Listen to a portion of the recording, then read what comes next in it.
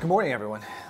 So today is kind of the start of our heat wave that we're getting in northern Michigan, really across the United States. So here in northern Michigan, temperatures will be well into the 80s, 90s, possibly getting into the mid 90s in some spots, and it is going to be very sunny. And we always tell you precautions, what to do, what to help yourself beat this heat, because heat's very dangerous. And so what we're going to show you today is we're doing the old car trick. So we're gonna show you sitting in a parked car temperature.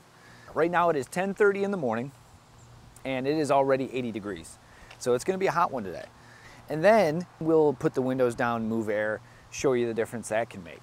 All right, so we're gonna kind of show you the difference air movement can have on temperature. All right, so what we're gonna do is we're gonna put this thermometer in my car so you can see it right there. And we are currently starting at 80 degrees because it got used to where we were for the air. In northern Michigan, I grew up in, or I should say my dad had a mobile home. So hot days like this, it would just sit. It would be very stagnant and it would just feel terrible. Even on hot days, if you don't have AC, the best thing to do is just move that air. It's more refreshing. It just feels better. You're not going to be dealing with the consequences or issues of just sitting in that hot heat that is not moving. Okay, part two of the experiment. I just went out and got a fan. I did not go into my car, but I looked into my car and the thermometer is pretty much maxed out. And that only took not even 20 minutes. Get some air moving with a fan and show the difference when you have air movement. But let's take a look at where we're at with the thermometer. You can't really see it. See, there you go. So that's maxed. So let's try it now. We get a fan going. We're gonna open the windows, all of them.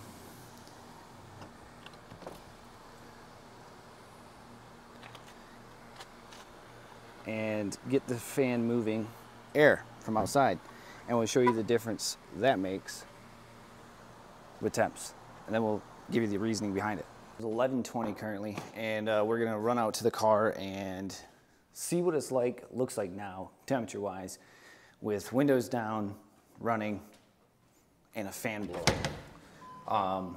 And we'll show you the difference. So if you recall back to the first experiment of just putting a thermometer in the car, windows up, at 80 degrees outside, we pegged the thermometer.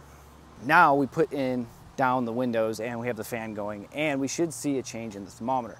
Reason being is it's the soup effect, the hot soup effect. If you have a spoonful of hot soup, you blow on it, right? And the heat escapes it, cooling it off quicker. Your body is the exact same way. If you have wind or air moving of some sort, it takes the heat that you emit from your body, and the sweat pores, the water on your skin, feels that cooler air, makes you feel cooler. That is why air movement is so important. All right, so let's take a look. You can see the windows are all down in my Jeep. The fan's going there. Thermometer, huge difference. Check this out. Yes, the temperature is still not ideal, but 100 degrees is much more ideal than 120 plus. That is the difference that air movement makes in stagnant heat. That's why we tell you in cars, do not leave anything in your car. All the windows down, fan going, we dropped it 20 plus degrees in this car. That is why it's important. Now think in terms of a bigger space. Think of your house. If the heat is here for 3 days like it's supposed to, right? The first day is probably not going to be an issue. But overnight, lows are going to be in the 70s for the most part, so you're not going to see a whole lot of heating inside your house, or cooling, I should say. So that heat is going to eventually just sit and be stagnant in your house. That's why when I tell you, open the windows, get a fan at least moving by day 2, day 3, it is going to feel much better than obviously just stagnant heat, and it's going to be much cooler for you. That is the experiment that we're showing you here today, and that is the reasoning behind it. So that's the science behind it. It's the soup blowing effect. if you have air moving across a hot surface, it takes the heat being emitted from that surface, allowing it to cool down or feel cooler. That is why opening windows, starting a fan, you will feel much nicer across northern Michigan, even if you don't have AC. So be safe in this heat. We'll have more little fun facts about weather and heat for you throughout this week because of this heat wave. So be good, be safe. We'll see you guys all another day.